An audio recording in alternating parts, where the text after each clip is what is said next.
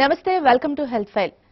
Age తో సంబంధం లేకుండా చిన్న పెద్ద అందరిలో ఎదురయ్యే సమస్య డయాబెటీస్. ఈ మధ్య కాలంలో ఇలాంటి సమస్యలు ఎక్కువగా చూస్తూ ఉన్నాం. మన డయాబెటీస్ సమస్యలు ఆ ట్రీట్మెంట్స్ ఎలాగున్నాయో మనకు తెలియజేయడానికి హోమియో కేర్ ఇంటర్నేషనల్ నుండి డాక్టర్ రవికుమార్ గారు సమాధానాలు అందిస్తారు. నమస్తే రవికుమార్ గారు. రవికుమార్ గారు, డయాబెటీస్ అనేవి ఎన్ని రకాలు ఉంటాయి, ఎక్కువగా ఎవరెవరిలో ఈ లక్షణాలు చూస్తూ ఉంటామంటారు? ఇప్పుడు డయాబెటీస్ అనేది మెయిన్గా తీసుకుంటేనండి, ఇప్పుడు రక్తంలో చక్కెర శాతం పెరిగిపోవడం అనేది అంటాము. అంటే మన బ్లడ్లో షుగర్ లెవెల్స్ అనేటివి ఎక్కువగా ఉండడం వల్ల మనకు ఇన్సులిన్ డిఫిషియన్సీ హార్మోన్ ఉంటుందండి. ఇన్సులిన్ హార్మోన్ డిఫిషియన్సీ వల్ల ఈ డయాబెటీస్ రావడం జరుగుతుంది. ఇందులో మెయిన్గా తీసుకుంటే టైప్ 1, టైప్ 2 రెండు రకాలుగా ఉంటుందండి. టైప్ 1 డయాబెటీస్ వచ్చేసి ఇది ఇన్సులిన్ డిపెండెంట్ డయాబెటీస్ అంటాం. అంటే మన శరీరంలో ఇన్సులిన్ హార్మోన్ పూర్తిగా నశించిపోవడం వల్ల వచ్చే డయాబెటీస్ని టైప్ 1 డయాబెటీస్ అంటామండి. ఇది ఎక్కువ చిన్నపిల్లల్లో కానీ అలాగే మనకు ఎక్కువ 50 to 60 years ఏజ్ గ్రూప్లలో కానీ ఎక్కువ చూస్తుంటాం. అంటే వీళ్ళు ఆర్టిఫిషియల్గా ఇన్సులిన్ అనేది ఇంజెక్షన్ చేసుకుంటారండి. అంటే మనకి ఇన్సులిన్ అనే షుగర్ లెవెల్ చాలా హై లెవెల్స్లో ఉంటాయి కాబట్టి ఆర్టిఫిషియల్గా ఇన్సులిన్ రూపంలో వాళ్ళు ఇంజెక్షన్ రూపంలో తీసుకుంటారు. వీళ్ళని టైప్ 1 డయాబెటీస్ అంటాం. టైప్ 2 డయాబెటీస్ వచ్చేసి నాన్ ఇన్సులిన్ డిపెండెంట్ డయాబెటీస్ అంటాం.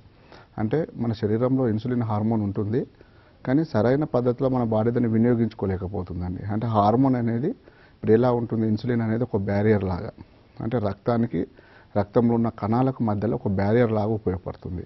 ఏమవుతుంది, ఇప్పుడు ఇన్సులిన్ డిఫిషియన్సీ వల్ల మన రక్తంలో ఉన్న ఎనర్జీ అనేది మన సెల్స్కి వెళ్ళాలి, అంటే కణాలకు వెళ్ళాలి. ఆ కణాలకు వెళ్ళకుండా ఆ రక్తంలోనే చక్కెర అనేది పెరిగిపోతూ ఉంటుంది. దానివల్ల అక్కడ పెరిగిన చక్కెర శాతం అది ఏమవుతుందంటే అది బయటకు రావడం అనేది జరుగుతుంది. అది ఎక్కువగా దానికి శక్తిని మించిన షుగర్ లెవెల్స్ అనేటివి మన రక్తంలో ఉన్నట్లయితే అది బయటకు వెళ్ళిపోవడం, అంటే మూత్రం ద్వారా కానీ అలాగే రక్తంలో పేరుకపోవడం వల్ల కానీ ఇలాంటివి జరుగుతుంటాయండి. కాబట్టి మనకు మెయిన్ ఏంటంటే ఇన్సులిన్ హార్మోన్ అనేది చాలా ఇంపార్టెంట్ అండి. అది మెయిన్ డిఫిషియన్సీ అనేది చాలా మందిలో చూస్తాం. అది ఎలా ఉంటుంది అంటే ఇప్పుడు షుగర్లో కూడా చాలా మందిలో ఏంటంటే మనకు టైప్ 1 కన్నా టైప్ 2 డయాబెటీస్ ఎక్కువ మందిలో చూస్తుంటాం. అంటే టెన్షన్ కానీ స్ట్రెస్ రిలేటెడ్ డయాబెటీస్ అంటాం. అంటే ఇప్పుడు ఇన్సులిన్ హార్మోన్ డిఫిషియన్సీ అనేది మెయిన్గా టెన్షన్స్ వల్ల కూడా అవ్వచ్చు. టెన్షన్స్ వల్ల కానీ స్ట్రెస్ లెవెల్స్ పెరిగిపోయినా కానీ వాటితో పాటు ఇంప్రాపర్ డైట్, పోషక పదార్థాల లోపం వల్ల అని చెప్పొచ్చు. అలాగే లైఫ్ స్టైల్ అని చాలా ఇంపార్టెంట్ అండి.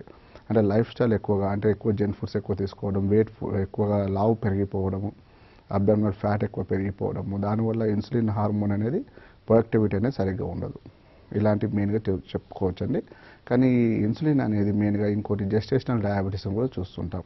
అంటే కొంతమంది లేడీస్లలో ప్రెగ్నెన్సీ గర్భవతిలో కూడా మనకు కొంతమందిలో షుగర్ వ్యాధి వస్తుందండి. దాన్ని జెస్టేషనల్ డయాబెటీస్ అంటాం. వాటికి ఏంటంటే ఆఫ్టర్ డెలివరీ తర్వాత మనం ట్రీట్మెంట్ ఇస్తామండి.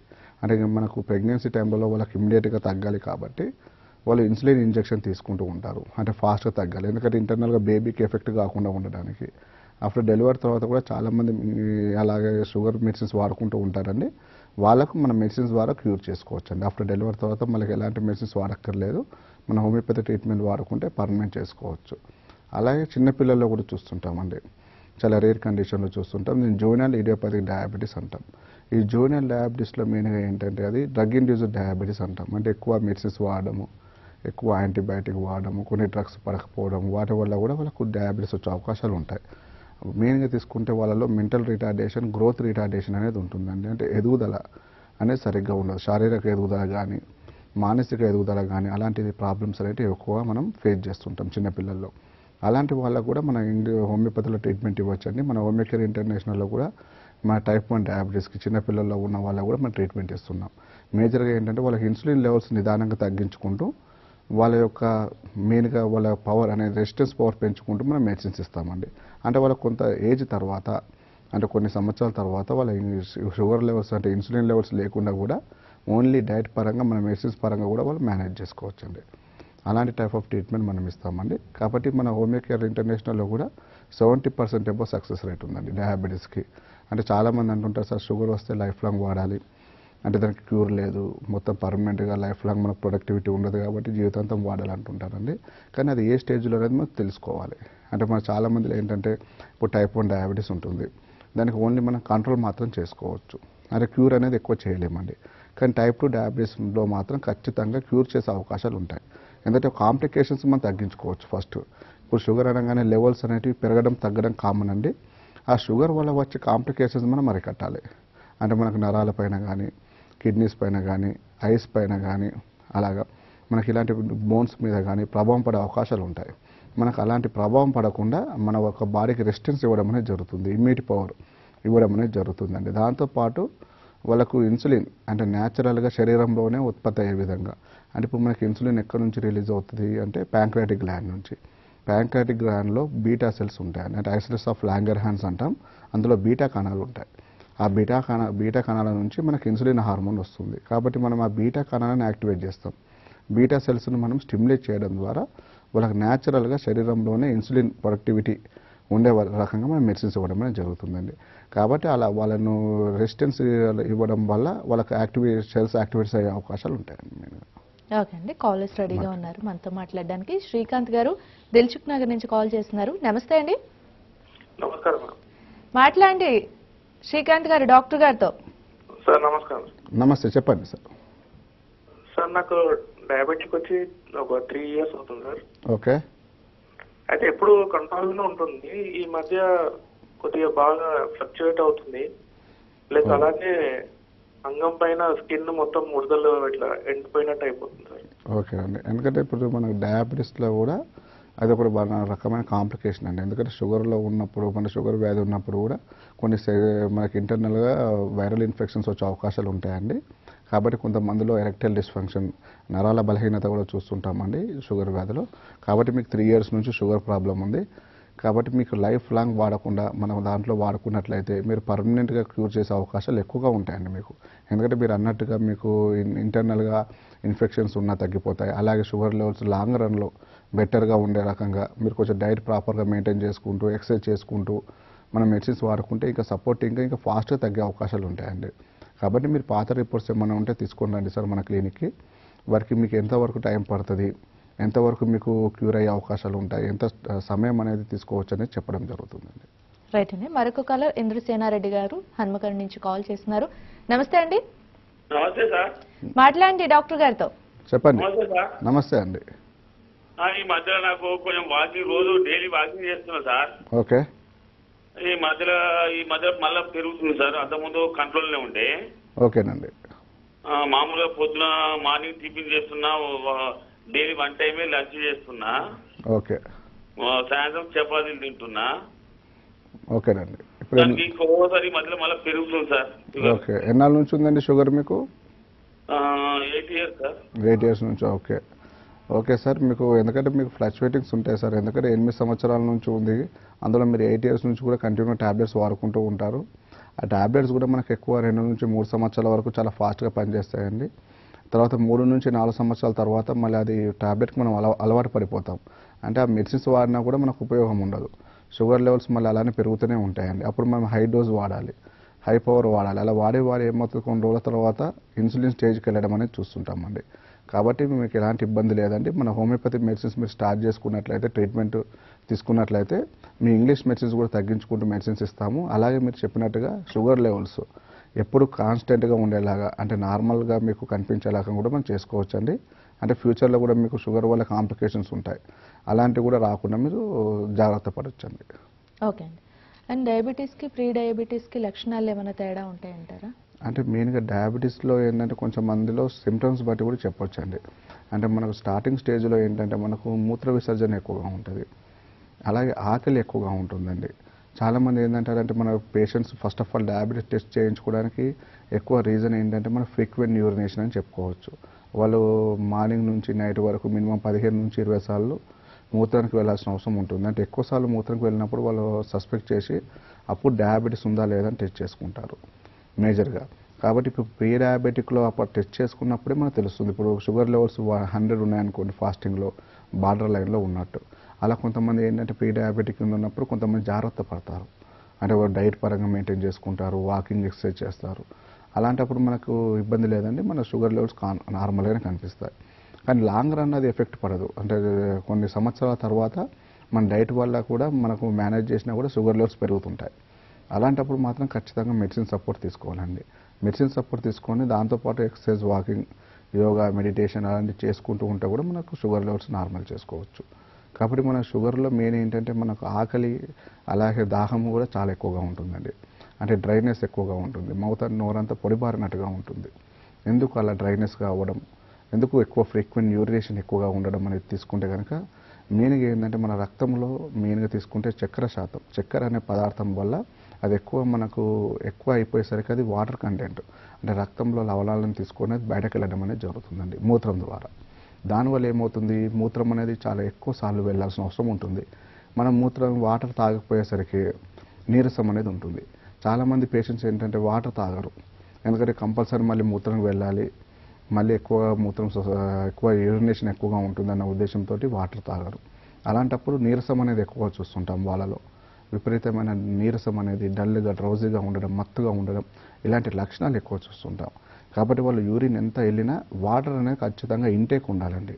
మీరు వాటర్ తీసుకున్న కొద్దీ ఎలక్ట్రోలైట్ ఇంబ్యాలెన్స్ కాకుండా ఉంటుంది మీ బాడీలో. దాంతోపాటు ఏమవుతుంది, మీకు మూత్రం అంతా వాటర్ అంతా వెళ్ళిపోతుంది కాబట్టి నోరు మొత్తం పొడిబారినట్టుగా అవుతుంది, శరీరం అంతా స్కిన్ డ్రై అవుతుంది. ఇప్పుడు స్కిన్ అందుకోసమే షుగర్ పేషెంట్లో చాలా మందిలో కూడా డ్రై స్కిన్ చూస్తుంటాం. అంటే స్కిన్ ఎలర్జీస్ కూడా కొంతమందిలో చూస్తుంటాం, స్కిన్ అంతా పొడిబారినట్టుగా ఉండడం. అలాగే మెయిన్గా తీసుకున్నట్లయితే నోరంతా పొడిబారినట్టుగా ఉండడం, విపరీతమైన దాహం వేయడము, ఇలాంటి లక్షణాలు చాలా మందిలో చూస్తుంటామండి. దానివల్ల ఏమవుతుంది, నీరసం ఉండడము, డల్గా డ్రౌజీగా ఉండడము, సడన్గా వెయిట్ లాస్ అయిపోవడము, అలాగే విపరీతమైన హెయిర్ ఫాలింగ్ ఉండడము, ఇలాంటివి ఎక్కువ చూస్తుంటామండి. వీటి వల్ల ఏమవుతుంది, కొంతమంది పేషెంట్స్లలో అరికాళ్ళ మంటలు కూడా ఎక్కువగా ఉంటాయండి. అంటే చాలా మందిలో పేషెంట్స్ కూడా ఎక్కువ ఈ మధ్యకాలంలో చూసే సిమ్టమ్స్ ఏంటంటే తిమ్మిర్లు మంటలు చాలా మందిలో చూస్తున్నామండి. పెరిఫెరల్ న్యూరైటిస్ అంటాం. ఈ అరికాల మంటలు కూడా మన హోమియో ఇంటర్నేషనల్లో పర్మనెంట్ చికిత్స అనేది అందుబాటులో ఉందండి.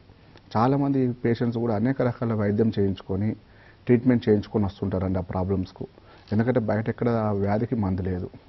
కాబట్టి మన హోమియోపతిలో దానికి మంచి ట్రీట్మెంట్ అందుబాటులో ఉందండి. పెరిఫెరల్ న్యూరైటిస్ అంటాము, షుగర్ వ్యాధిలో కామన్ సిమ్టమ్స్ అవి. అలాంటి వాళ్ళకు మంచి మంటలు తగ్గిపోతాయి, తిమ్మిర్లు రాకుండా ఉంటాయి, అలాగే పర్మనెంట్ క్యూర్ అయ్యే విధంగా మెడిసిన్స్ ఇవ్వడం అనేది జరుగుతుందండి. ఓకే అండి, మరొక కాలర్ ఇంద్రకుమార్ గారు రైల్వే కోడ్ నుంచి కాల్ చేస్తున్నారు.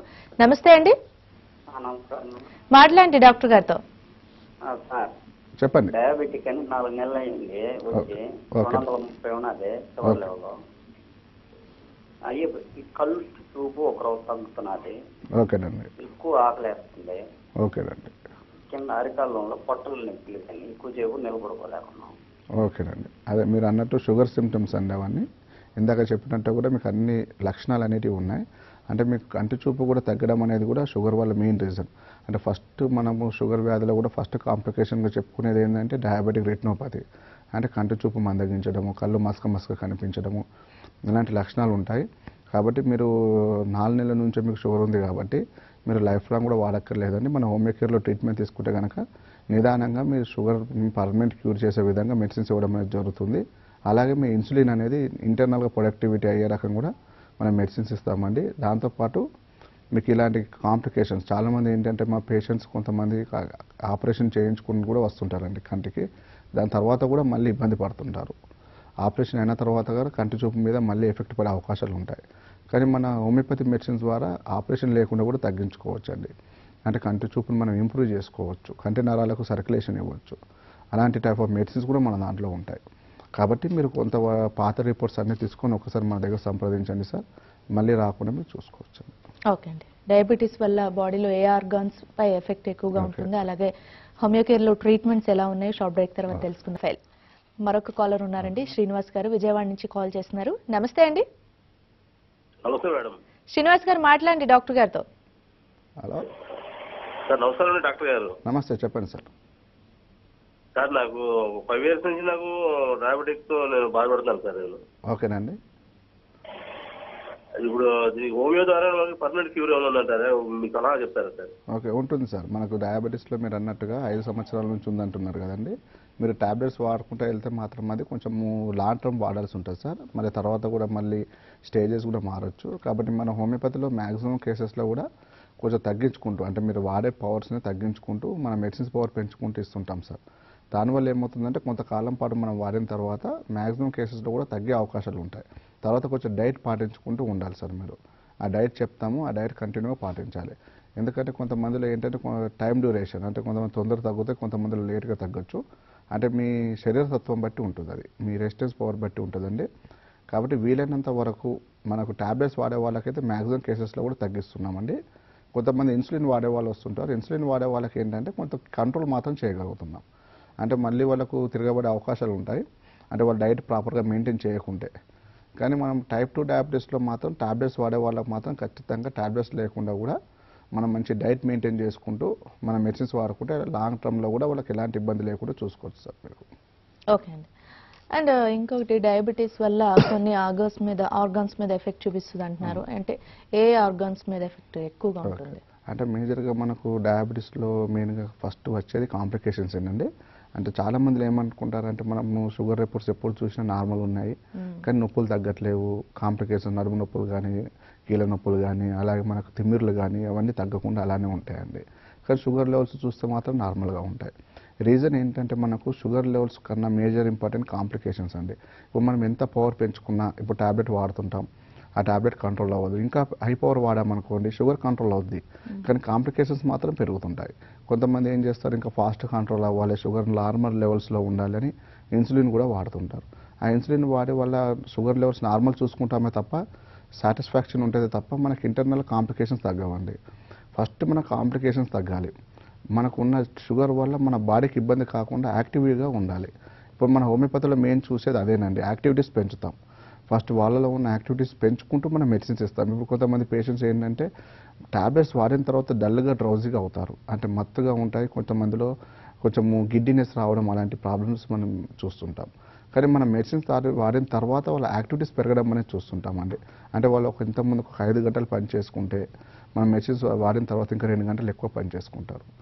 అంటే వాళ్ళలో ఉన్న రెసిస్టెన్స్ పవర్ అనేది డెవలప్ అయ్యే విధంగా మెడిసిన్స్ ఇస్తుంటామండి. కాబట్టి హోమియోపతిలో ఏంటంటే మనకు వ్యాధి నిరోధక శక్తి పెంచడము మెయిన్ ఇంపార్టెంట్. అలాగే వాళ్ళ ఉన్న మెయిన్ రూట్ కాజ్ తీసేయడం. అంటే షుగర్ వల్ల మేజర్గా ఏంటంటే మనకు టెన్షన్, స్ట్రెస్ అనేది అన్నీ ఉంటాయి. కాబట్టి వాళ్ళ సైకలాజికల్గా వాళ్ళ ట్రీట్మెంట్ సైకలాజికల్గా కూడా వాళ్ళు తగ్గే రకంగా, అంటే వాళ్ళ ఆలోచన విధానం కూడా మార్పు కూడా మనం మెడిసిన్స్ ఇవ్వడం అనేది జరుగుతుందండి. దాని ద్వారా షుగర్ పేషెంట్స్ మ్యాక్సిమం కేసెస్లో కొంచెం బెటర్గా ఉంటారు హోమియోపతి మెడిసిన్స్ ద్వారా. కాబట్టి మనకు వీలైనంత వరకు కూడా మనకి ఎంత ఫాస్ట్గా క్యూర్ చేసుకున్నా మళ్ళీ మనకు తిరగబడే అవకాశాలు ఉంటాయండి. కాబట్టి హోమియోపతిలో ఏంటంటే కొంచెం స్లో ప్రాసెస్లో ఉన్నా మళ్ళీ రాకుండా మనం చేసుకోవచ్చు అండి. ఓకే అండి. మరొక కాలర్ రవీంద్ర గారు హైదరాబాద్ నుంచి కాల్ చేస్తున్నారు. నమస్తే అండి. హలో రవీంద్ర గారు మాట్లాడండి డాక్టర్ గారితో. హలో హలో డాక్టర్ గారు చెప్పండి సార్. మా ఫ్రెండ్ మల్లికార్జున్ అని, ఆయనకి 6.5 ఉందండి HB1 చేసి. Okay sir. అదేమన్నా డయాబెటిక్ ఏమో అంటారా? తను కొంచెం టెన్షన్ పడుతున్నాడు. Okay sir. అంటే 6.5 అంటే పర్లేదు సార్. అంటే ఇప్పుడు ఉన్నట్టు అంటే బార్డర్ లైన్లో అని చెప్పుకోవచ్చు అండి. అంటే మనం కొంతమందిలో 5.5 to 6 వరకు మనకు నార్మల్ ఇస్తుంటాం. 5.5 నుంచి 6% వరకు వాళ్ళకి నార్మల్ లెవెల్స్ ఇస్తాం. 6.5 ఎబో ఉన్న వాళ్ళకు మాత్రం షుగర్ ఖచ్చితంగా ఉందని నిర్ధారణ అవుతుందండి. కాబట్టి కామన్గా ఎవరికైనా 6 నుంచి 6.5 వరకు కొంతమందిలో కనిపిస్తుంది అండి. దానికి టెన్షన్ పడాల్సిన అవసరం లేదు. ఇమీడియట్గా వెళ్ళి మీరు మెడిసిన్స్ వాడాల్సిన పని కూడా లేదండి. అంటే ఫస్ట్ కొంచెము డైట్ చేయించమనండి సరిపోద్ది. అంటే కొంచెం ఎక్కువగా వీలైనంత వాకింగ్ చేయమనండి. వాకింగ్ వల్ల ఖచ్చితంగా 30% షుగర్ కంట్రోల్ చేసుకోవచ్చండి మీరు. అలాగే పూర్తిగా స్వీట్స్ మానేయమనండి. రైస్ మ్యాక్సిమం తగ్గిస్తే బెటర్ అండి. ఎందుకంటే చాలా మందిలో కూడా మనకు షుగర్ పేషెంట్లలో షుగర్ విపరీతంగా పెరగడానికి మెయిన్ కారణం రైస్ అండి. ఎక్కువ రైస్ తీసుకున్నప్పుడు కంపల్సరీ మనకు కార్బోహైడ్రేట్స్ ఎక్కువగా ఉంటాయి. కాబట్టి అందులో మనకు విపరీతమైన షుగర్ పెరిగే అవకాశాలు ఉంటాయి. కాబట్టి రైస్ పూర్తిగా మానేయాలి. వాటితో పాటు స్వీట్స్ మానేయాలి. అలాగే ఫ్రూట్స్ కూడా, తీపి పదార్థాలు ఉన్న పండ్లు పూర్తిగా తగ్గించేయాలి. ఇలాంటి డైట్ మీరు కొంతకాలం పాటు మెయింటైన్ చేస్తే కనుక మీకు షుగర్ అందుబాటులో కొంచెం నార్మల్ లెవెల్స్కి వస్తాయండి. వాకింగ్ చేయడం వల్ల ఇంకా ఫాస్ట్గా తగ్గే అవకాశాలు ఉంటాయి. అలాగే జంక్ ఫుడ్స్ ఎక్కువ తీసుకోకుండా వెయిట్ పెరగకుండా చూసుకోవాలండి. ఇలాంటి నియమాలు పాటించుకుంటూ ఉండమనండి. ఎలాంటి మెడిసిన్స్ అవసరం పడవు. ఒకవేళ ఇన్ ఫ్యూచర్లో తనకు మళ్ళీ షుగర్ పెరిగింది, ఒకవేళ ఎక్కువ రీడింగ్స్ వచ్చాయి అంటే 7.5, 7 ఎబో మనకు % షుగర్ ఉంది అంటే మాత్రం ఖచ్చితంగా మీరు ట్రీట్మెంట్ స్టార్ట్ చేయాలండి.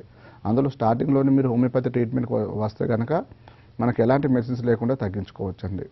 అంటే ఈ మధ్యకాలంలో ఏమవుతుందంటే చాలామంది పేషెంట్స్ కూడా డైరెక్ట్ వస్తున్నారు, మన హోమియోపతి ట్రీట్మెంట్ తీసుకోవడానికి వస్తున్నారండి. దానివల్ల ఏమవుతుందంటే మనం ఇంకా ఫాస్ట్గా తగ్గించుకోవచ్చు. ఎందుకంటే ఇప్పుడు ఇంగ్లీష్ మెడిసిన్స్ వాడడం వల్ల రెసిస్టెన్స్ పవర్ తగ్గే అవకాశాలు ఉంటాయి. అలా కాకుండా మన డైరెక్ట్ షుగర్ ఉంది అన్నప్పుడు మన హోమియోపతి ట్రీట్మెంట్ తీసుకుంటే న్యాచురల్గా తగ్గించుకోవచ్చు అండి. ఓకే అండి. మరి చిన్నపిల్లల్లో ఉన్న డయాబెటీస్కి ఎన్ని రోజులు ట్రీట్మెంట్ తీసుకోవాలంటారు క్యూర్ అవడానికి? ఓకే అండి. చిన్నపిల్లల్లో అయితే చాలా సమయం ఎక్కువ పడుతుందండి. ఎందుకంటే వాళ్ళలో మనకు ఇన్సులిన్ లెవెల్స్ అనేటివి పూర్తిగా వాళ్ళకు తగ్గే అవకాశాలు కంటిన్యూగా మెయింటైన్ చేసే అవకాశాలు ఉంటాయి. ఎందుకంటే వాళ్ళు డైట్ రిస్ట్రిక్షన్ చెప్పమండి. 5 నుంచి 6 సంవత్సరాలు 10 సంవత్సరాలు ఉంటుంది. అలాంటి పిల్లల్లో డైట్ రిస్ట్రిక్షన్స్ ఏమి ఉండవు. కాబట్టి ఆ డైట్ రిస్ట్రిక్షన్స్ లేకపోయేసరికి వాళ్ళకి ఇన్సులిన్ వాడుకుంటూ ఉంటారు. ఆ ఇన్సులిన్ తగ్గించుకుంటూ మనం మెడిసిన్స్ ఇవ్వాలంటే మాత్రం కొంచెం టైం పడుతుందండి. కొంచెం మాకు మ్యాక్సిమం కేసెస్లో ఏంటంటే మనకు 15 ఇయర్స్ ఏజ్లో కానీ 16 ఇయర్స్ ఏజ్లో కానీ ఉన్న పిల్లలకు వాళ్ళకి రెసిస్టెన్స్ ఉంటుంది కాబట్టి ఇంకొంత వాళ్ళ పాటు వాడించి తర్వాత ఇన్సులిన్ తగ్గించుకోవచ్చండి. కానీ 5 నుంచి 10 సంవత్సరాల వయసులో ఉన్న వాళ్ళకి మాత్రం ఖచ్చితంగా ఇన్సులిన్ వాడిపిస్తాం. ఎందుకంటే వాళ్ళ ఏజ్ అనేది రెసిస్టెన్స్ రావాలి. వాళ్ళకి ఏజ్ పెరుగుతున్న కొద్దీ కొంచెం ఇమ్యూనిటీ పవర్ వస్తుంది కాబట్టి మెల్లమెల్ల తగ్గించుకోవచ్చు. ఓకే అండి.